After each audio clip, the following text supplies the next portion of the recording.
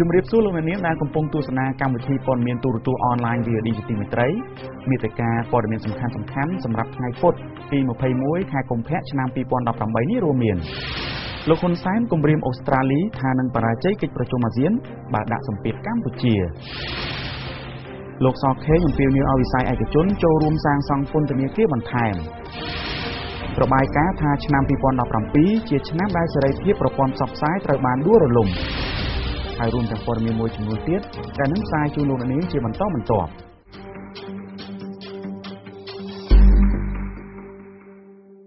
បាទលោកអ្នកនាងព័ត៌មានជាដំបូងតាក់ទងទៅនឹងបញ្ហាកម្មករលោកនាយករដ្ឋមន្ត្រីនៅថ្ងៃនេះបានបញ្ជាទៅមន្ត្រីពាក់ព័ន្ធឲ្យដោះស្រាយជាបន្ទាន់ចំពោះបញ្ហារបស់កម្មករដែលត្រូវកែរត់ចោលដោយមិនបានទូទាត់ប្រាក់ឈ្នួលគណៈកម្មករនិងសហជីពបានសាទរយន្តការនេះរាយការណ៍ព័ត៌មាននេះដោយលោកខុតសុគន្ធបន្តការតាមដានដោយដិតដល់និងដោះស្រាយបញ្ហាភ្លាមទៅនឹងបណ្ដារោងចក្រមួយចំនួនដែលតកែរត់ចោលហើយបិទរោងចក្រប្រមុខរដ្ឋាភិបាលបញ្ជាទៅក្រសួងពាក់ព័ន្ធឲ្យចុះដោះស្រាយបន្ទាន់បញ្ហាកម្មករដែលថៅកែរត់ចោលដោយថាមិនត្រូវទុកបញ្ហានេះជាជំងឺរ៉ាំរ៉ៃនោះទេកម្មករប្រហែល 2000 នាក់នៃរោងចក្រ 4 ស្ថិតក្នុងខណ្ឌពោធិ៍សែនជ័យដែលមានថៅកែជនជាតិចិនរួមគ្នាបានផ្ទុះការតវ៉ាដោយនាំគ្នាដេកយាមមុខរោងចក្រតាំងពីថ្ងៃទី 8 ខែកុម្ភៈរហូតមកដល់ថ្ងៃនេះបន្ទាប់ពីថៅកែបិទទ្វាររត់ចោលដោយមិនបានបើកប្រាក់ឈ្នួលនិងប្រាក់អត្ថប្រយោជន៍ផ្សេងៗជូនពួកគេលោកហ៊ុនសែនក្នុងពិធីជួបសំណេះសំណាលជាមួយកម្មករក្នុងរាជធានីភ្នំពេញនៅថ្ងៃនេះបានបញ្ជាទៅក្រសួងកាងារនិងស្ថាប័នពាក់ព័ន្ធផ្សេងទៀតឲ្យយកថវិកាជាតិទៅដោះស្រាយបញ្ហាកម្មករដែលថៅកែរត់ចោលដោយថាមិនត្រូវទុកបញ្ហានេះឲ្យកើតឡើងដដែលទៀតទេដែលកន្លងទៅនេះឮថាថ្ងៃណាមួយកម្មករអាឡែងទៅមកជួបជាមួយយើងឯណាត្រឡប់ទៅវិញម្ចាស់រោងចក្ររត់ចោលបាត់ទៅអញ្ចឹងបញ្ហានេះកុំឲ្យកើតជាជំងឺរ៉ាំរ៉ៃកើតមានស្ថានភាពព្រៀបចុះដោះស្រាយបញ្ហាព្រៀបដកថវិកាយ៉ាងណាដើម្បីដោះស្រាយនៅប្រាក់បៀវត្តឲ្យកម្មករចំនួនសិទ្ធិខ្ចីប្រាក់ពីក្រសួងសេដ្ឋកិច្ចហិរញ្ញវត្ថុឬក៏ប្រាក់ណាក៏ដោយដើម្បីយកមកដោះស្រាយឲ្យកម្មករកម្មការីសិទ្ធិបន្តទៅជំរាបបន្តចាំយើងដោះស្រាយរបៀបមិនទៀតកុំឲ្យកម្មករគ្រាខ្វះប្រាក់ខែនៅក្នុងពេលវេលានោះលោកនាយករដ្ឋមន្ត្រីហ៊ុនសែនក៏បានជំរុញទៅមន្ត្រីឲ្យជួយរកការងារជូនកម្មករដែលបាត់បង់ការងារក្រោយថៅកែរត់ចោលនេះផងដែរតំណាងកម្មករម្នាក់នៅរោងចក្រមួយក្នុងចំណោមរោងចក្រទាំង 4 អ្នកស្រីហ៊ុនសុខៀងបានសាទរពេលឮដំណឹងនេះហើយអ្នកស្រីបានស្នើទៅមន្ត្រីក្រសួងកាងារនិងក្រសួងផ្សេងទៀតត្រូវអនុវត្តប្រសាសន៍របស់លោកហ៊ុនសែននេះដោយថាកម្មករកំពុងជួបផលលំបាកខ្វះខាតជីវភាពហើយខាងក្រសួងនឹងធ្វើតាមសម្ដេចប្រកាសនឹងមកហើយបើមិនចឹងទេខ្ញុំនឹងដាក់ពាក្យប្តឹងទៅដល់សម្ដេចទៀតហើយការរស់នៅប្រចាំថ្ងៃហ្នឹងខ្វះមកខ្វះក្រោយដែរហ្នឹងម្នាក់ព្រោះលុយជំនះផ្ទះផ្ញើមកអញ្ចឹងបានបងថ្លៃផ្ទះអញ្ចឹងណាហើយសល់តិចតួចចាយទៅរីខំរីអីទៅតិចទៅណាបងកម្មករខ្លះទៅដេកយាមមករោងចក្ររហូតតាំងពីថ្ងៃតកែរត់ចោលនឹងរហូតមកហើយអ្នកខ្លះទៅផ្ទះទៅទៅរកការងារធ្វើទៅអ្នកខ្លះទៅក៏អត់ទៅហើយអ្នកពោះធំពោះអីបងរងការប៉ះពាល់ខ្លាំងព្រោះគ្នាអត់មានការងារធ្វើព្រោះអ្នកពោះធំណាប្រធានសហភាពចលនាកម្មករកម្ពុជាលោកប៉ៅស៊ីណាក៏បានសាទរចំពោះយន្តការរបស់រដ្ឋាភិបាលនេះដែរតែយ៉ាងណាលោកប៉ៅស៊ីណាក៏បានស្នើទៅរដ្ឋាភិបាលឲ្យមានវិធានការផ្លូវច្បាប់ចំពោះថៅកែទាំងឡាយណាដែលបិទទ្វាររត់ចោលអត់ទូទាត់លុយជូនកម្មករនិងត្រូវបង្កើតយន្តការថ្មីមួយទៀតដើម្បីដោះស្រាយបញ្ហាចំពោះមុខជូនកម្មករពេលដែលថៅកែរត់ចោលដោយថាអំឡុងពេលរងចាំដំណោះស្រាយនោះគឺកម្មករជួបផលលំបាកច្រើនគួរតែបង្កើតយន្តការថ្មីមួយផ្សេងទៀតដោយអ្វីដែលប្រសាសន៍សម្ដេចនាយករដ្ឋមន្ត្រីលោកបានលើកអញ្ចឹងថានៅពេលដែលមានថៅកែនេះរត់ចោលរោងចក្រក្រសួងត្រូវដោះស្រាយភ្លាមចំពោះការស្នើសុំថវិកាពីរដ្ឋមួយផ្នែកណាមួយដើម្បីយកមកដោះស្រាយអំពីអត្ថប្រយោជន៍ចុងក្រោយមានប្រាក់ឈ្នួលចុងក្រោយឬក៏អាចឈានទៅដល់ការផ្ដល់នូវប្រាក់បន្តបន្សំយ៉ាងម៉េចដើម្បីឲ្យកម្មករគាត់មានលទ្ធភាពនៅក្នុងការដោះស្រាយនៅបញ្ហាចំពោះមុខដូចជាបញ្ហាថ្លៃផ្ទះទឹកភ្លើងអីចំណីអាហារជាដើមនេះហើយបន្ទាប់មកចាំយើងដោះស្រាយជាជំហានបន្តទៀតថាតើយើងគួរដោះមិនចំពោះសំណងដែលនៅហេសល់រោងចក្រទាំង 4 ដែលកាន់កាប់ដោយថៅកែចិនតែមួយនោះមានរោងចក្រ Yuda Garment រោងចក្រ Ifa Garment រោងចក្រ SRE Garment និងមួយផ្សេងទៀតដែលស្ត្រីម្នាក់បម្រើការងារផ្នែករដ្ឋបាលអះអាងថារោងចក្រទាំង 4 នេះមានកម្មករប្រហែលជិត 2000 នាក់ ក្រៅពីរោងចក្រទាំង4នេះគឺមានរោងចក្រប៊ីណូស្ថិតក្នុងខណ្ឌមានជ័យក៏ត្រូវថៅកែរត់ចោលអត់បើកប្រាក់ឈ្នួលនិងប្រាក់អត្ថប្រយោជន៍ផ្សេងៗជូនកម្មករដែរខណៈរោងចក្រកាវ័ននៅក្រុងតាខ្មៅនិងសង្កាត់ចាក់អន្រេលើត្រូវកម្មករដេកយាមរោងចក្រដោយសារឃើញថៅកែលួចដឹកអីវ៉ាន់ចេញហើយកម្មករនៅរោងចក្រទាំងពីរនេះបាននាំគ្នាដេកយាមមុខរោងចក្រជាង 2 ខែហើយដើម្បីរងចាំដំណោះស្រាយព័ត៌មានជាតិជាបន្តលោកនាងស្ថានភាពនយោបាយនៅកម្ពុជាពេលនេះត្រូវបានអ្នកតាមដានមើលឃើញថាបានដើរដល់ចំណុចប្រឈមនឹងការបែកបាក់ជាតិខណៈបកប្រឆាំងដ៏ធំត្រូវបានតុលាការកំពូលរំលាយករណីនេះប្រទេសលោកសេរីកំពុងសហការគ្នាដាក់សម្ពាធបកកណ្ដាលអំណាចឲ្យស្ដារប្រជាធិបតេយ្យឡើងវិញមុនការបោះឆ្នោតចំពេលដែលនាយករដ្ឋមន្ត្រីខ្មែរក្រុងទៅទស្សនកិច្ចនៅក្រៅប្រទេសដែលជាប្រទេសប្រកាន់ប្រជាធិបតេយ្យអតីតមេដឹកនាំបកប្រឆាំងដែលកំពុងនិរទេសខ្លួនបានស្វែងរកការដាក់សម្ពាធប៉ុន្តែមេដឹកនាំបកកណ្ដាលអំណាចព្រមានថានឹងទៅមិនរួចទេលោកញឹមសុខនរាយការណ៍លម្អិតហើយក៏ប្រាប់ទៅអ្នកដែលនៅអូស្ត្រាលីឲ្យច្បាស់ដែរអ្នកប្រឆាំងនៅអូស្ត្រាលីដែលត្រៀមធ្វើបាតកម្មនោះអ្នកក៏មានមនុស្សគ្រប់គ្រងខ្ញុំក៏មានមនុស្សគ្រប់គ្រងនៅប្រទេសអូស្ត្រាលីដែរនាយករដ្ឋមន្ត្រីកម្ពុជាប្រមានទុកជាមុនថានឹងធ្វើឲ្យកិច្ចប្រជុំអាស៊ានអូស្ត្រាលីជាប់គាំងនៅក្នុងការចេញសេចក្តីថ្លែងការណ៍រួមមិនរួចបើប្រទេសនោះឆ្លៀតយកជំនួបនោះដាក់សម្ពាធការដឹកនាំរបស់លោកដោយការលើកឡើងមែននោះនៅសប្តាហ៍នេះអតីតមេដឹកនាំបកប្រឆាំងលោកសំរងស៊ីពេលចុះជួបអ្នកគាំទ្រនៅប្រទេសអូស្ត្រាលីបានអំពាវនាវឲ្យប្រទេសអូស្ត្រាលីនិងបណ្ដាប្រទេសលោកខាងលិចជួយដាក់សម្ពាធរដ្ឋាភិបាលកម្ពុជាដែលដឹកនាំដោយលោកហ៊ុនសែនឲ្យវិលទៅគោរពសិទ្ធិមនុស្សនិងលទ្ធិប្រជាធិបតេយ្យឡើងវិញក្នុងជំនួបនោះដែរខ្មែរនៅអូស្ត្រាលីបានលើកឡើងថាមន្ត្រីជាន់ខ្ពស់របស់បកប្រឆាំងអូស្ត្រាលីបានជំរុញរដ្ឋាភិបាលខ្លួនឲ្យលើកបញ្ហានេះចំពោះមុខមេដឹកនាំកម្ពុជាលោកហ៊ុនសែនដែលទៅទស្សនកិច្ចចំពោះមុខសមាជិកអាស៊ានទាំង10ប្រទេសផ្សេងទៀតដោយថាការជំរុញនោះដើម្បីបើកផ្លូវឲ្យគណៈបកប្រឆាំងនៅកម្ពុជាដែលបានរំលាយទៅហើយនោះបានចូលរួមការបោះឆ្នោតតាមយន្តការប្រជាធិបតេយ្យឡើងវិញកិច្ចប្រជុំអាស៊ានអូស្ត្រាលីនឹងប្រព្រឹត្តទៅនៅពាក់កណ្ដាលខែក្រោយនេះអ្នកនាំពាក្យនៅក្នុងក្រសួងការបរទេសនៅក្នុងគណៈបកប្រឆាំងនេះគឺលោកស្រីផេឌីវងគឺបានលើកឡើងថានឹងអំពាវនាវនៅពេលដែលនាយករដ្ឋមន្ត្រីហ៊ុនសែនមកទស្សនកិច្ចអាស៊ានអូស្ត្រាលីនៅក្នុងថ្ងៃទី15ដល់ថ្ងៃទី18ខែ3ខាងមុខនេះគឺឲ្យនាយករដ្ឋមន្ត្រីប្រទេសអូស្ត្រាលីនឹងត្រូវតែយកឱកាសនេះដើម្បីទាមទារឲ្យមានគណៈបកប្រឆាំងដែលមានលទ្ធភាពធ្វើកិច្ចការពេញលេញរបស់ខ្លួនបាទនេះគឺសំខាន់ណាស់ក៏ប៉ុន្តែនាយករដ្ឋមន្ត្រីកម្ពុជាលោកហ៊ុនសែនក្នុងពិធីជួបកម្មករនៅរាជធានីភ្នំពេញនាថ្ងៃនេះបានប្រតិកម្មថាបើរដ្ឋាភិបាលអូស្ត្រាលីហ៊ានធ្វើដូចនោះមែនលោកថាកម្ពុជានឹងធ្វើឲ្យកិច្ចប្រជុំអាស៊ានអូស្ត្រាលីជាប់គាំងចេញសេចក្តីថ្លែងការណ៍មិនរួចខ្ញុំសូមប្រាំទៅស្គាល់ពីអាស៊ានឲ្យច្បាស់បន្តិចអាស៊ានដល់អត់ហ៊ុនសែនអត់មានន័យថាអាស៊ានទេហ៊ុនសែនអាចជំទាស់កុំឲ្យចេញសេចក្តីថ្លែងការណ៍ណាមួយរួចរវាងអាស៊ាននិងអូស្ត្រាលីសាកល្បងលោកមើលមិនមែនត្រឹមតែអូស្ត្រាលីមិនអាចគៀបសង្កត់កម្ពុជាទេហ៊ានមើលកម្ពុជាសុំដាក់បញ្ហាទុកជាមុនបើសិនជាណៃហ៊ានប្រះ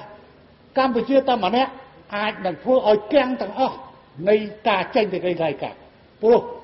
របៀបរបបការងាររបស់អាស៊ានវាត្រូវតែមានកុំសង្ស័យបើតាមការអាងរបស់សមាគមខ្មែរនៅក្រៅប្រទេសខ្មែរនៅអូស្ត្រាលីមួយចំនួនដែលមិនគាំទ្រការដឹកនាំរបស់រដ្ឋាភិបាលកម្ពុជានិងប្រមូលផ្ដុំគ្នាធ្វើបាតកម្មប្រឆាំងនឹងវត្តមានលោកហ៊ុនសែននៅពេលនោះដែរទោះជាយ៉ាងណាលោកហ៊ុនសែនអះអាងថាលោកមានអ្នកគាំទ្រច្រើនជាងអ្នកប្រឆាំងហើយចាត់ទុកថាការធ្វើបាតកម្មជាសេរីភាពបញ្ចេញមតិក៏ប៉ុន្តែលោកប្រមានថានឹងមិនលើកលែងដល់បាតកោណាដែលធ្វើរូបទីងមងប្រដូចនឹងរូបលោកហើយយកទៅដុតនោះទីខ្ញុំក៏មានប្រជាជននៅខាងក្រៅប្រទេស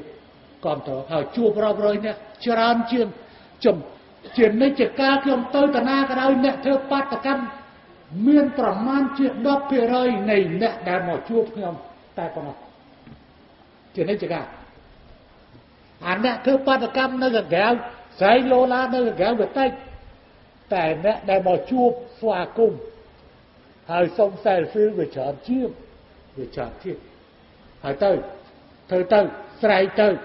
ណាស្រែកទៅប៉ុន្តែសុំ5កុំដុតរូបឲ្យសោះដុតរូបអញតាមដល់ផ្ទះឲ្យប្រាប់ឲ្យអ្នកវិភាគធ្លាប់ប្រមានថារបបនយោបាយនៅកម្ពុជាដែលឈានទៅរំលាយគណៈបក្សសង្គ្រោះជាតិចាប់ឃុំខ្លួនមេដឹកនាំបកប្រឆាំងលោកកឹមសុខាបិទប្រព័ន្ធផ្សព្វផ្សាយឯករាជ្យនិងគម្រាមក្រុមអង្គការសង្គមស៊ីវិលនោះថាកំពុងជំរុញកម្ពុជាឲ្យមានភាពផុយស្រួយនៃការបែកបាក់ជាតិនិងបានរំលឹកថាការដែលមេដឹកនាំបង្កើនកម្ដៅការទូតជាមួយនឹងប្រទេសលោកសេរីថាកម្ពុជាជាអ្នកខាតបង់លោកនាងព័ត៌មានជាតិជាបន្តតាក់ទងទៅនឹងរបាយការណ៍ស្ដីពីសេរីភាពសារព័ត៌មាននៅកម្ពុជារបាយការណ៍របស់អង្គការដែលធ្វើការលើកកម្ពស់សេរីភាពនៃសារព័ត៌មាននៅកម្ពុជាលើកឡើងថាសេរីភាពប្រព័ន្ធផ្សព្វផ្សាយដួលរលំចាប់តាំងពីឆ្នាំ2017នៅពេលដែលស្ថានីយវិទ្យុនិងកាសែតឯករាជ្យមួយចំនួនត្រូវបានបង្ខំឲ្យឈប់ផ្សាយនិងបិទទ្វារហើយការគំរាមកំហែងនៅតែបន្តកើតមានរបាយការណ៍ចេញផ្សាយថ្ងៃទី21កុម្ភៈមជ្ឈមណ្ឌលកម្ពុជាដើម្បីប្រព័ន្ធផ្សព្វផ្សាយឯករាជ្យហៅកាត់ថា CCIM បានស្ទង់មតិលើអ្នកធ្វើការលើប្រព័ន្ធផ្សព្វផ្សាយជាង75នាក់ដែលធ្វើការនៅកម្ពុជាចាប់ពីចុងឆ្នាំ2017មកក្នុងរបាយការណ៍នោះអ្នកសារព័ត៌មាន 83% លើកឡើងថាសេរីភាពសារព័ត៌មានបានធ្លាក់ចុះចំណែក 11% ទៀតថាប្រព័ន្ធផ្សព្វផ្សាយនៅកម្ពុជាដើរតាមផ្លូវត្រូវក្នុងរបាយការណ៍នោះក៏បានរកឃើញថាអ្នកសារព័ត៌មាន 67% មានអារម្មណ៍ថាពួកគេគ្មានសេរីភាពពេញលេញក្នុងការរាយការណ៍ដោយសេរីនោះទេ CCIM លើកឡើងថាការបិទស្ថានីយវិទ្យុចំនួន32ដែលផ្សាយព័ត៌មានបកប្រឆាំងព័ត៌មានដែលផ្ដល់ដោយមូលនិធិសហរដ្ឋអាមេរិក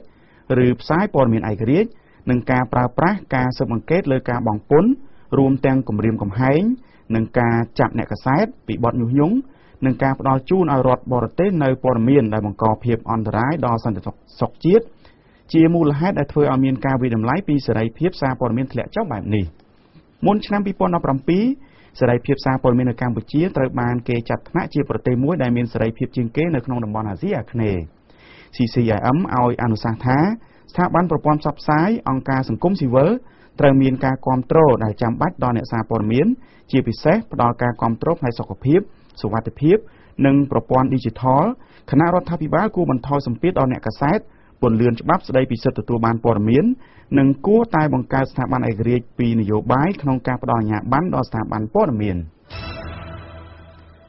លោកនាងព័ត៌មានដាច់ដោយឡែកមួយទៀតតាក់ទងទៅនឹងការអំពាវនាវរបស់រដ្ឋមន្ត្រីក្រសួងមហាផ្ទៃឲ្យជួយសាងសង់ពន្ធនាគារបន្ថែមរបាយការណ៍ក្រសួងមហាផ្ទៃបង្ហាញថាចំនួនអ្នកជាប់ឃុំកើនឡើងច្រើនបង្កឲ្យមានបញ្ហាចង្អៀតនៅតាមពន្ធនាគារទូទាំងប្រទេសដើម្បីដោះស្រាយបញ្ហានេះរដ្ឋមន្ត្រីក្រសួងមហាផ្ទៃអំពាវនាវឲ្យវិស័យឯកជនបោះទុនកសាងពន្ធនាគារបន្ថែមកញ្ញាខណ្ឌលក្ខណៈរាយការណ៍ព័ត៌មាននេះរដ្ឋមន្ត្រីក្រសួងមហាផ្ទៃលោកសខេងអំពាវនាវទៅវិស័យឯកជនឲ្យចូលរួមសាងសង់ពន្ធនាគារដោយថាចំនួនអ្នកជាប់ឃុំកាន់តែកើនឡើងចំណែកកន្លែងឃុំឃាំងតូចចង្អៀតនាំឲ្យប៉ះពាល់ដល់សុខភាពអ្នកជាប់ពន្ធនាគារក្នុងកម្មវិធីបទសន្និបាតបូកសរុបលទ្ធផលការងារឆ្នាំ2018របស់អគ្គនាយកដ្ឋានពន្ធនាគារកាលពីម្សិលមិញរដ្ឋមន្ត្រីក្រសួងមហាផ្ទៃលោកសខេងថ្លែងថាលោកមានការបារម្ភចំពោះសុខភាពអ្នកទោសដោយសារកន្លែងដាក់អ្នកទោសតូចចង្អៀតខណៈចំនួនអ្នកទោសបានកើនឡើងកាន់តែខ្លាំងជាពិសេសកំណើនអ្នកទោសជាប់ពាក់ព័ន្ធនឹងបញ្ហាគ្រឿងញៀនតែម្ដងលោកណែនាំឲ្យមន្ត្រីជំនាញសិក្សាដើម្បីរកវិធីសាស្ត្រងាយឲ្យវិស័យឯកជនចូលរួមសាងសង់ពន្ធនាគារសម្រាប់ឃុំឃាំងអ្នកនាំពាក្យអគ្គនាយកដ្ឋានពន្ធនាគារនៃក្រសួងមហាផ្ទៃលោកសនកៅមានប្រសាសន៍ថាបច្ចុប្បន្ននេះមានក្រុមហ៊ុនវិស័យឯកជនតែមួយទេដែលបានចូលរួមសាងសង់ពន្ធនាគារព្រៃសរហើយអគារថ្មីដែលទើបសង់នេះអាចដាក់អ្នកទោសបានប្រហែលជា400នាក់តាមគម្រោងហើយនៅចុងឆ្នាំនេះប៉ុន្តែជាក់ស្ដែងយ៉ាងម៉េចខ្ញុំអត់ដឹងទៅតាមរយៈគម្រោងគឺគម្រោងនេះនឹងសាងសង់រួចរាល់នៅចុងឆ្នាំនេះលោកបន្តថាពន្ធនាគារដែលទើបសង់ថ្មីនេះស្ថិតនៅក្រោមការគ្រប់គ្រងរបស់អគ្គនាយកដ្ឋានពន្ធនាគារនៃក្រសួងមហាផ្ទៃដដែលប៉ុន្តែអ្នកទោសដែលចង់ចូលស្នាក់នៅក្នុងពន្ធនាគារនោះត្រូវបង់ប្រាក់ដោយសារពន្ធនាគារនោះក្រុមហ៊ុនឯកជនជាអ្នកវិនិយោគមន្ត្រីស៊ើបអង្កេតជាន់ខ្ពស់សមាគមអាត់ហុកលោកសង្សានករណាសាទរចំពោះការអំពាវនាវនោះប៉ុន្តែលោកថាក្រសួងគួរតែពិនិត្យមើលការអនុវត្តច្បាប់ដោយអ្នកទោសណាដែលមិនប្រព្រឹត្តបទល្មើសធ្ងន់ធ្ងរគឺអាចអនុញ្ញាតឲ្យពួកគេនៅក្រៅឃុំវិញ មុននឹងប្រជាក្រមធ្វើការឃុំខ្លួនទៅលើជនណាម្នាក់ត្រូវពិចារណាទៅលើសិទ្ធិសេរីភាពរបស់ពួកគេជាមុនសិនហើយពិចារណាទៅលើបទល្មើសហ្នឹងតើវាធ្ងន់ធ្ងរតម្រូវឲ្យពួកគាត់ត្រូវទៅនៅក្នុងពន្ធនាគារដែរឬទេហ្នឹង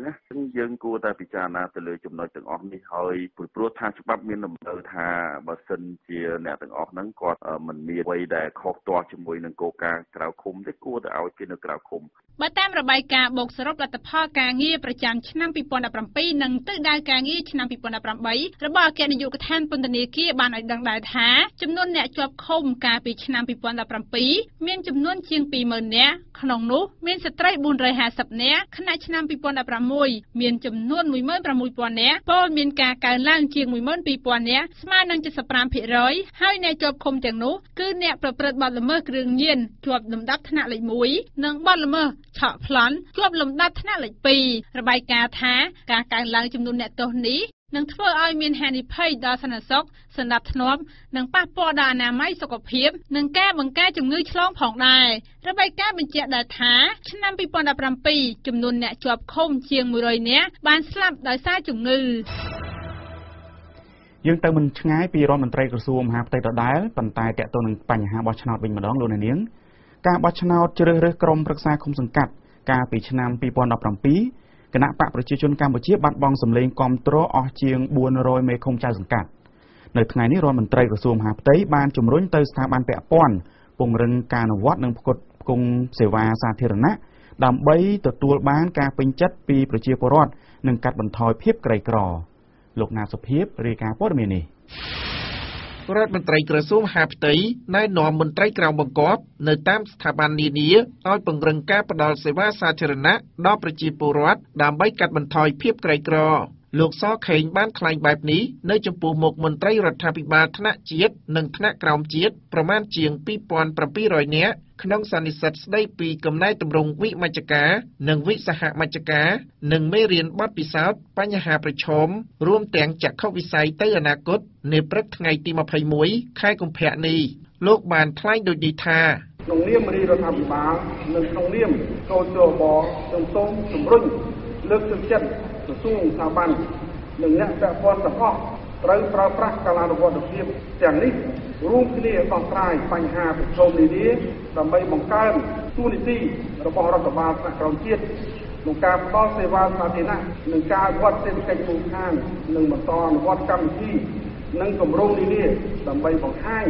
ឲ្យឃើញពីផលប្រយោជន៍ជាក់ស្ដែងជូនប្រជាពលរដ្ឋបើតាមការកំណត់និយមន័យទូទៅការធ្វើវិមជ្ឈការនិងវិសហមជ្ឈការមានន័យថារដ្ឋាភិបាលត្រូវប្រគល់មុខងារនិងសិទ្ធិអំណាចទៅថ្នាក់ក្រោមជាតិដើម្បីធ្វើសកម្មភាពឲ្យបានឆាប់រហ័សឆ្លើយតបទៅនឹងតម្រូវការរបស់ប្រជាពលរដ្ឋមូលដ្ឋានក្នុងសេចក្តីប្រកាសព័ត៌មានស្តីពីកំណែទម្រង់វិមជ្ឈការនិងវិសហមជ្ឈការបានឲ្យដឹងថាជិតពីទសវត្សរ៍កន្លងមកនេះរដ្ឋាភិបាលបានផ្ទេរថវិកាជាង $2,000 លានទៅថ្នាក់ក្រោមជាតិដើម្បីអនុវត្តការងារផ្តល់សេវាសាធារណៈនិងអភិវឌ្ឍមូលដ្ឋានរួមមានផ្លូវប្រឡាយលូទឹកប្រព័ន្ធផ្គត់ផ្គង់ទឹកស្អាតបង្គន់ស្ពានសាលារៀនមន្ទីរពេទ្យនិងអគារសុខាភិបាលជាដើមសេចក្តីប្រកាសដដែលបញ្ជាក់ថាកំណែទម្រង់នេះមានការអភិវឌ្ឍទៅមុខជាលំដាប់ស្របតាមដំណាក់កាលនីមួយៗហើយកំពុងឈានដល់ដំណាក់កាលស៊ីជម្រៅនិងកាន់តែសាមញ្ញទាំងក្នុងកិច្ចការនយោបាយនិងផ្នែកបច្ចេកទេសដែលទាមទារឲ្យបន្តពង្រឹងការបដិញ្ញាចិត្តខាងនយោបាយក្នុងរាជរដ្ឋាភិបាលទាំងមូលដោយថាដើម្បីធានាឲ្យប្រព័ន្ធគ្រប់គ្រងរដ្ឋបាលថ្នាក់ក្រោមជាតិកាន់តែមានប្រសិទ្ធភាពនាយកប្រតិបត្តិសម្ព័ន្ធករណីភាពសង្គមកម្ពុជាលោកសនហាក់មិនមានជំនឿលើវិធានការរបស់រដ្ឋាភិបាលក្នុងការជំរុញឲ្យមន្ត្រីថ្នាក់ក្រោមជាតិអនុវត្តនិងផ្តល់សេវាសាធារណៈជូនប្រជាពលរដ្ឋឲ្យមានប្រសិទ្ធភាពលឿននោះទេដោយលោកថាដំណើរវិមជ្ឈការហាក់នៅទៅពាក់កណ្ដាលទីបន្ទាប់ពីអតីតគណៈបក្សសង្គ្រោះជាតិត្រូវបានរំលាយចោលកាលពីពាក់កណ្ដាលខែវិច្ឆិកាឆ្នាំមុនហើយអាសនៈរបស់ក្រុមប្រឹក្សាឃុំសង្កាត់របស់បកប្រឆាំងជាង 5,000 ត្រូវបានកោជបដកហូតយកបែងចែកឲ្យបកនយោបាយផ្សេងៗជាដើមដំណើរនៃវិមជ្ឈការនេះហាក់បានទៅនៅកណ្ដាលទីដោយសារតែតំណាងប្រជាពលរដ្ឋនៅមូលដ្ឋាននឹងត្រូវបានគេដកហូតកៅអីក្រោយពេលអតីតគណៈបក្សសង្គ្រោះជាតិនឹងត្រូវបានរំលាយ ដោយតុលាការកំពូលអញ្ចឹងហើយខ្ញុំមើលឃើញថាឧបសគ្គធំមួយគឺរឿងទស្សនវិជ្ជានយោបាយនៅកម្ពុជានឹងហើយដែលអបឲ្យខាតបង់ឬក៏ខូចខាតនៅប្រយោជន៍សម្រាប់វិមជ្ឈការនៅកម្ពុជានឹងដែរលោកសនជ័យផ្ដល់ជាអនុសាសន៍ថាដើម្បីជំរុញឲ្យយន្តការអភិវឌ្ឍបែបប្រជាធិបតេយ្យនៅថ្នាក់ក្រោមជាតិឲ្យមានប្រសិទ្ធភាពរដ្ឋាភិបាលត្រូវពង្រឹងការអនុវត្តច្បាប់ស្ដីពីការគ្រប់គ្រងរដ្ឋបាលខេត្តក្រុងស្រុកខណ្ឌហើយនឹងច្បាប់ស្ដីពីការគ្រប់គ្រងរដ្ឋបាលឃុំសង្កាត់និងរៀបចំគោលនយោបាយច្បាស់លាស់ដែលមានការចូលរួមពីមន្ត្រីថ្នាក់មូលដ្ឋានហើយត្រូវដាក់ទោសទណ្ឌទៅលើមន្ត្រីទាំងឡាយណាដែលយឺតយ៉ាវនៅក្នុងការផ្ទេរភារកិច្ចរបស់ខ្លួនផងដែរលោកនាងព័ត៌មានជាតិចុងក្រោយទាក់ទងទៅនឹងសេចក្តីព្រាងច្បាប់វិសោធនកម្មរដ្ឋធម្មនុញ្ញអង្គការសហប្រជាជាតិអះអាងថាសេចក្តីព្រាងច្បាប់លើវិសោធនកម្មរដ្ឋធម្មនុញ្ញរបស់រដ្ឋាភិបាលកម្ពុជាបង្កជាក្តីព្រួយបារម្ភយ៉ាងខ្លាំងដោយថាករណីនេះនឹងធ្វើឲ្យប៉ះពាល់ដល់សិទ្ធិមនុស្សនិងលទ្ធិប្រជាធិបតេយ្យនៅមុនការបោះឆ្នោតឆ្នាំ2018កាលពីថ្ងៃទី14កុម្ភៈសមាជិករដ្ឋសភា123រូបបានអនុម័តទាំងស្រុងលើសេចក្តីព្រាងច្បាប់វិសោធនកម្មរដ្ឋធម្មនុញ្ញនិងសេចក្តីព្រាងច្បាប់ដាក់ទោសអ្នកប្រមាថព្រះមហាក្សត្រឲ្យជាប់ពន្ធនាគារពី1ឆ្នាំដល់5ឆ្នាំនិងពិន័យជាប្រាក់ពី10លានទៅ50លានរៀលប្រសិនបើតុលាការរកឃើញថាមានទោសក្នុងសេចក្តីថ្លែងការណ៍ចេញផ្សាយនៅថ្ងៃអង្គារម្សិលមិញអ្នករាយការណ៍ពិសេសអង្គការសហប្រជាជាតិទទួលបន្ទុកសិទ្ធិមនុស្សនៅកម្ពុជាលោកស្រីរ៉ូណាស្មីតនិងអ្នករាយការណ៍ពិសេសម្នាក់ទៀតលោក David K យល់ថាសេចក្តីព្រាងច្បាប់កែប្រែរដ្ឋធម្មនុញ្ញនិងក្រមព្រហ្មទណ្ឌនេះគឺមិនស្របទៅនឹងច្បាប់សិទ្ធិមនុស្សអន្តរជាតិនោះទេដោយថាប្រការនេះនឹងរឹតបន្តឹងដល់សិទ្ធិបញ្ចេញមតិនិងសេរីភាពនយោបាយរបស់បុគ្គលបើតាមសេចក្តីថ្លែងការណ៍លោកស្រីរ៉ូណាស្មីតមានប្រសាសន៍ថាសេចក្តីព្រាងច្បាប់ទាំងពីរប្រើប្រាស់ពាក្យពេចន៍មិនច្បាស់លាស់ដូចជាតម្កល់ផលប្រយោជន៍ជាតិជាធំនិងប្រឆាំងដាច់ខាតចំពោះការជ្រៀតជ្រែកពីខាងក្រៅកាលពីថ្ងៃប្រហោះទី15ខែកុម្ភៈអង្គការឃ្លាំមើលសិទ្ធិមនុស្សអន្តរជាតិក៏បានហៅសេចក្តីព្រាងច្បាប់ទាំងពីរនេះថាជាឧបករណ៍ថ្មីមួយទៀតរបស់រដ្ឋាភិបាលដើម្បីបង្ក្រាបបកប្រឆាំងនិងសម្លេងរិះគន់ប៉ុន្តែអ្នកនាំពាក្យរដ្ឋសភាលោកលេងពេញឡុងទាត់ចោលការចាប់ប្រកាន់នេះដោយថារដ្ឋាភិបាលកំពុងធ្វើច្បាប់ការពារអធិបតេយ្យភាពផលប្រយោជន៍ជាតិនិងកិត្តិនាមព្រះមហាក្សត្រថ្មីបើមានមតិរិះគន់ជាច្រើនក្តីនៅព្រឹកថ្ងៃពុធទី21កុម្ភៈព្រឹទ្ធសភាកម្ពុជាបានអនុម័តទាំងស្រុងលើសេចក្តីព្រាងច្បាប់វិសោធនកម្មរដ្ឋធម្មនុញ្ញនិងច្បាប់បន្ថែមទោសលើការប្រមាថព្រះមហាក្សត្របាទលោកនាងព័ត៌មានជាតិនៅពេលនេះចប់តែប៉ុណ្ណេះបន្ទាប់ពីព័ត៌មានអន្តរជាតិ VOD នឹងមានព័ត៌មានវិភាគស្តីអំពីតើមហាយៈចិនមានឥទ្ធិពលដូចម្តេចខ្លះលើសេដ្ឋកិច្ចកម្ពុជានាពេលបច្ចុប្បន្ននេះលោកពៅមេតាជំរាបជូនព័ត៌មានអន្តរជាតិព្រឹត្តិការណ៍ព័ត៌មានអន្តរជាតិចាប់ផ្ដើមចេញពីកូរ៉េខាងជើងលុបចោលគម្រោងជួបជាមួយសហរដ្ឋអាមេរិកអនុប្រធានាធិបតីរបស់សហរដ្ឋអាមេរិកមានគម្រោងជួបជាមួយមន្ត្រីជាន់ខ្ពស់របស់កូរ៉េខាងជើងជាច្រើនរូបក្នុងដំណើរទស្សនកិច្ចទៅកាន់កូរ៉េខាងត្បូងដែលក្នុងនោះរួមទាំងប្អូនស្រីរបស់លោកគីមចុងអ៊ុនផងដែរប៉ុន្តែនៅព្រឹកនេះមន្ត្រីរបស់សហរដ្ឋអាមេរិកបានប្រកាសថាភាគីកូរ៉េខាងជើងបានប្រកាសលុបចោលគម្រោងនៃការជួបនោះវិញហើយនេះបើតាមទីភ្នាក់ងារសារព័ត៌មាន Reuters ប្រធានផ្នែកបុគ្គលិករបស់លោក Mick Penn គឺ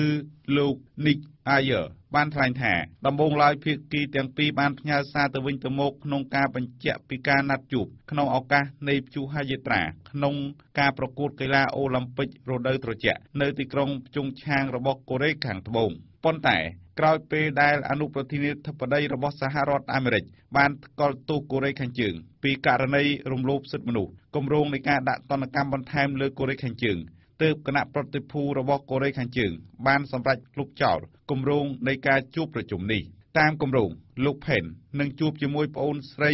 របស់មេដឹកនាំកូរ៉េខាងជើងគឺលោកស្រីគីមហូជុងនិងអ្នកដឹកនាំគណៈប្រតិភូរបស់កូរ៉េខាងជើងគឺលោកគីមយ៉ុងណាមប៉ុន្តែកូរ៉េខាងជើងបានប្រកាសលុបចោលវិញមុនការជួបរយៈពេល2ម៉ោង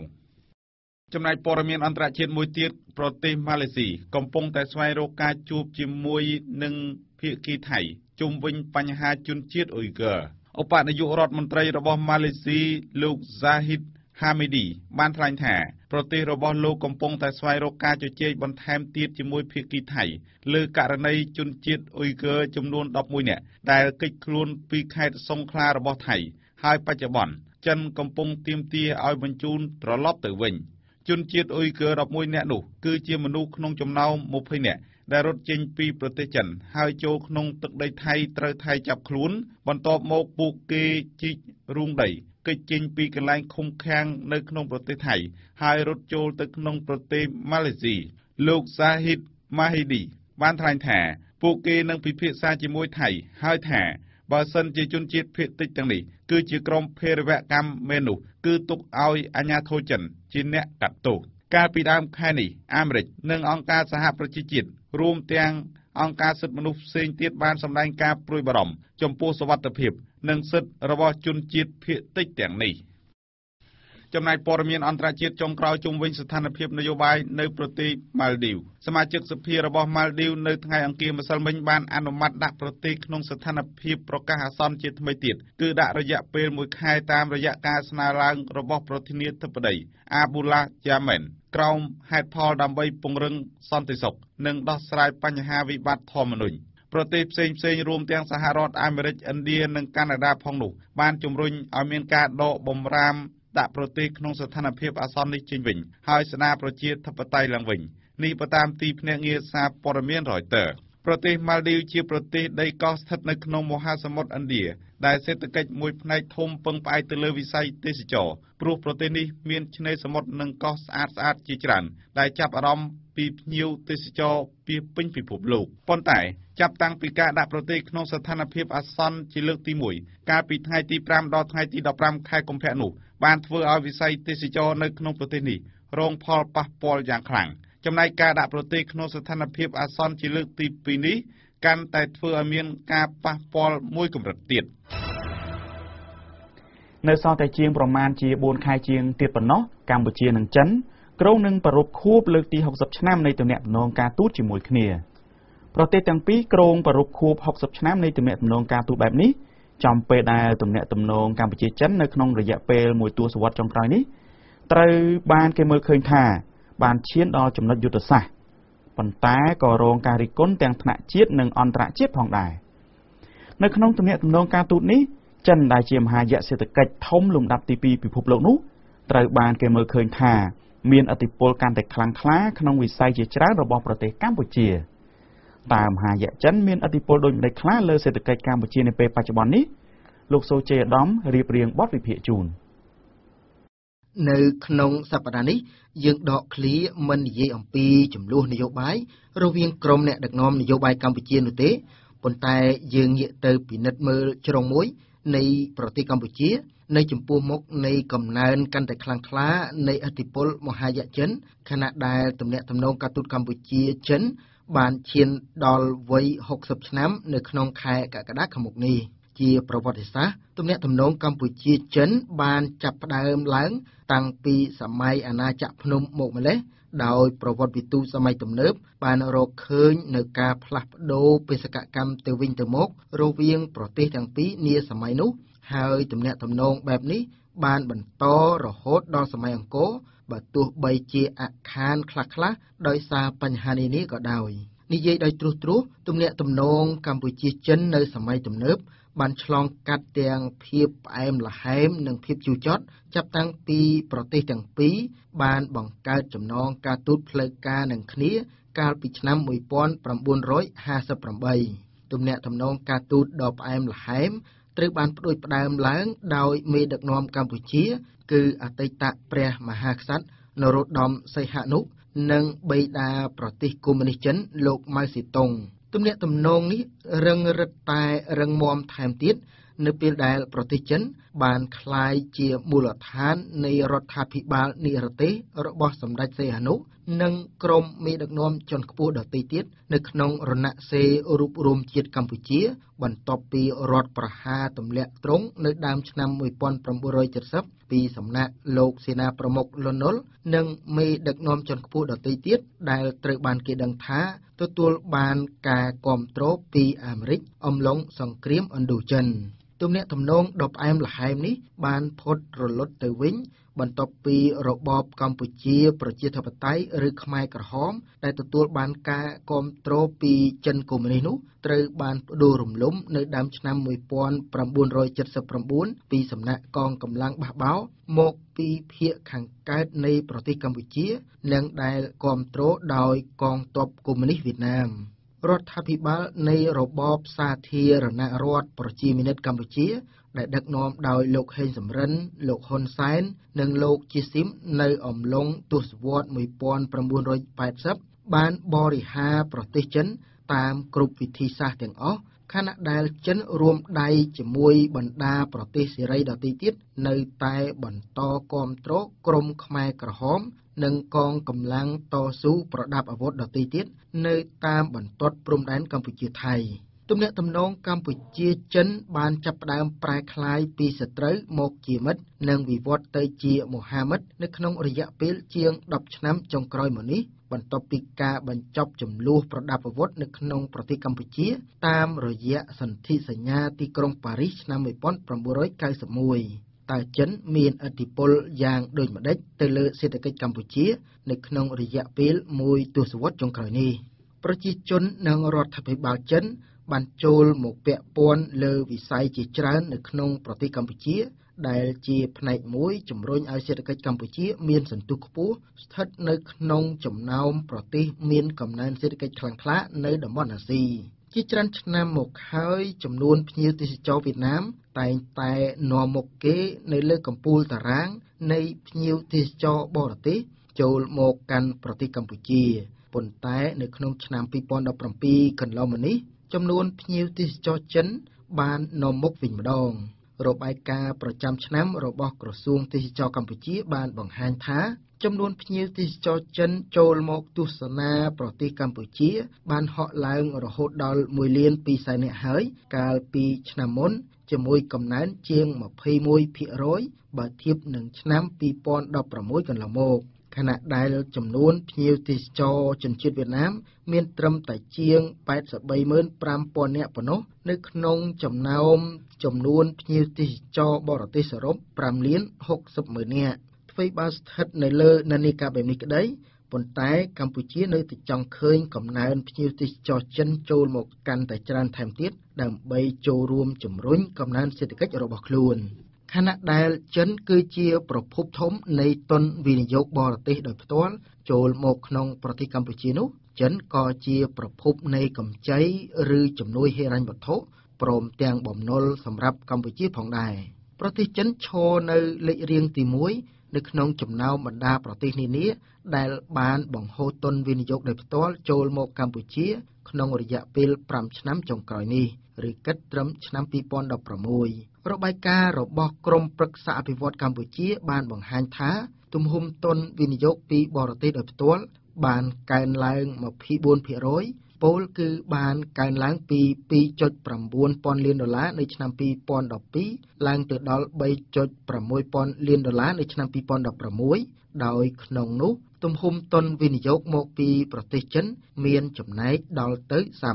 30%បើតាមក្រមប្រឹក្សាអភិវឌ្ឍកម្ពុជាចិនបានបង្ហូរទុនវិនិយោគចូលវិស័យកសិកម្មឧស្សាហកម្មហេដ្ឋារចនាសម្ព័ន្ធនិងទេសចរណ៍ដែលជាវិស័យសំខាន់ទាំង4ទ្រទ្រង់ដល់កំណើនសេដ្ឋកិច្ចកម្ពុជាលោកនាយករដ្ឋមន្ត្រីហ៊ុនសែនបានថ្លែងកាលពីដើមឆ្នាំ2017ថារដ្ឋាភិបាលចិនកុម្មុយនីសបានផ្ដល់ជំនួយនិងកម្ចីឥណទានសរុបដល់ទៅ $4,200 លានគិតត្រឹមដើមខែកុម្ភៈឆ្នាំមុនជាមួយកំណើននៃកម្ចីឥណទានបែបនេះរបាយការណ៍មូលនិធិរូបិយវត្ថុអន្តរជាតិ IMF បានបង្ហាញថាចិនគឺជាម្ចាស់បំណុលធំជាងគេរបស់កម្ពុជាដោយមានចំណែកដល់ទៅជាង 70% នៃទំហំបំណុលបរទេសសរុបរបស់កម្ពុជាដែលមានចំនួនជាង $6,450 លានបំណុលកម្ពុជាជំពាក់ចិននឹងបន្តកើនឡើងបន្ថែមទៀតទាំងនៅក្នុងឆ្នាំនេះនិងប៉ុន្មានឆ្នាំទៅមុខទៀតខណៈដែលកម្ពុជាត្រូវការប្រាក់កម្ចីមិនតិចជាង $1,000 លាននោះឡើយសម្រាប់បំពេញតម្រូវការកញ្ចប់ថវិកាជាតិដែលត្រូវបានបង្កើនជារៀងរាល់ឆ្នាំនោះ រដ្ឋាភិបាលកម្ពុជាបានអះអាងជាសាធារណៈថាទំហំបំណុលកម្ពុជាជំពាក់បរទេស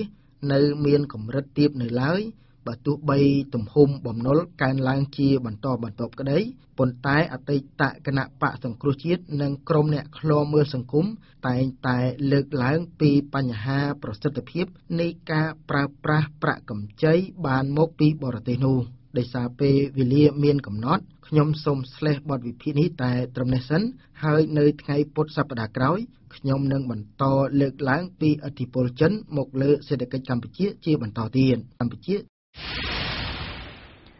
បាទលោកអ្នកនាងមុននឹងបញ្ចប់ខ្ញុំបាទសូមសង្ខេបជូនព័ត៌មានសំខាន់ៗឡើងវិញស្ថានភាពនយោបាយនៅកម្ពុជាពេលនេះត្រូវបានអ្នកតាមដានមើលឃើញថាបានដើរដល់ចំណុចប្រឈមនឹងការបែកបាក់ជាតិគណៈបកប្រឆាំងដ៏ធំត្រូវតុលាការកំពូលរំលាយចោលករណីនេះប្រទេសលោកសេរីកំពុងសហការគ្នាដាក់សម្ពាធបកកណ្ដាលអំណាចឲ្យស្ដារប្រជាធិបតេយ្យឡើងវិញមុនការបោះឆ្នោតមកដល់ចំពេលដែលនាយករដ្ឋមន្ត្រីខ្មែរក្រុងទៅទស្សនកិច្ចនៅប្រទេសប្រកាន់ប្រជាធិបតេយ្យមួយអតីតមេដឹកនាំបកប្រឆាំងដែលកំពុងនិរទេសខ្លួនបានស្វែងរកការដាក់សម្ពាធប៉ុន្តែមេដឹកនាំបកកណ្ដាលអំណាចព្រមានថានឹងមិនអាចទៅរួចទេរបាយការណ៍របស់អង្គការដែលធ្វើការលើកម្ពុជាសេរីភាពសារព័ត៌មាននៅកម្ពុជាលើកឡើងថាសេរីភាពប្រព័ន្ធផ្សព្វផ្សាយដួលរលំចាប់តាំងពីឆ្នាំ2017នៅពេលដែលស្ថានីយ៍វិទ្យុនិងកាសែតឯករាជ្យមួយចំនួនត្រូវបានបង្ខំឲ្យចុះផ្សាយនិងបិទទ្វារហើយការគំរាមកំហែងនៅតែបន្តកើតមាន